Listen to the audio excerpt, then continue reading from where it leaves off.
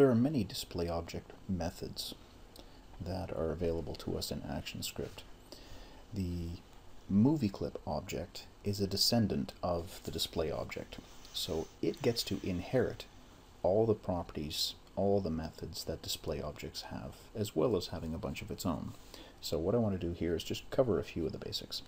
Add child is one of them. So we've already got that in our code. We're adding to the stage our two cogs. If we wanted to find out what level they're on, because Flash will stack things on the stage, give a different depth to each thing, a different level to each item that it's putting on there.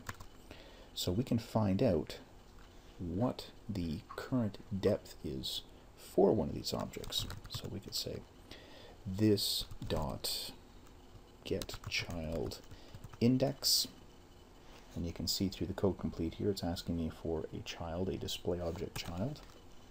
I'm going to pass in C1. Now I've already put Simon on the stage, and then through our code we've added C and C1. So this should be the third thing. So 0, 1, 2, that should be the depth that comes up. And I forgot my closing parentheses right there. There we go. Alright, so 2. That's what came up in our trace window, in our output window here. Trace is like the console.log that you get in JavaScript. Now, if I wanted to switch objects, we can say that we want to swap children. So this is the stage, and on the stage we want to swap children. It asks for two display objects.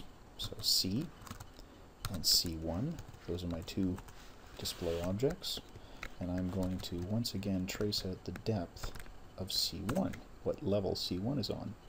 So the first time we look at it here, you can see that it's on level 2, and then it's on level 1 after it has swapped the depth for C and C1. So this line right here, it's just swapping them, putting one on top of the other. If we want to get rid of one of the items, we can say that we want this remove child C. We're going to get rid of that one. If I run that, there, I've only got 2 left on the stage because we got rid of one of them.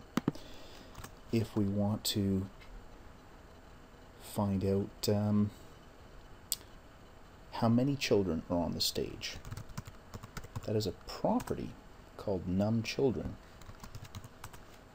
So let's trace that one out as well. There we are. Third line of my statement down here. We've got 2 was the original depth of C1, 1 is the new depth of C1, and 2 is the number of children after we removed that one. Another command similar to remove child, we can say remove children. And we can put in here, if we want, a beginning number and an ending number, so remove them on levels 3 through 10. If we put nothing in there at all, it's just going to remove everything. There we are. Blank stage, all done. Everything's gone. The last thing I want to show you is, in the library, I had created another object. So we had the cog. I also created an axle, which is just a little round piece to fit in the middle. So we've been using this. However, we could, if we wanted, put something inside of the cog. So I'm going to add an axle. I'm going to use the variable a to create a new axle.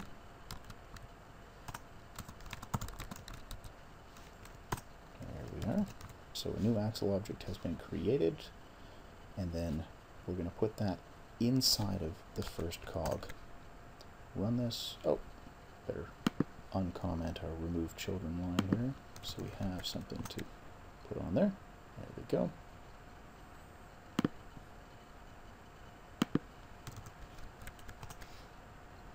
There we are. So there we are. In that cog, we have placed an axle It's right in the center. The registration point for both objects was dead center, so one is nested right inside the other one. And you'll notice that this is turning at the same rate of speed. It's not that the axle is turning on its own, it's because it's inside of this cog that it is also rotating.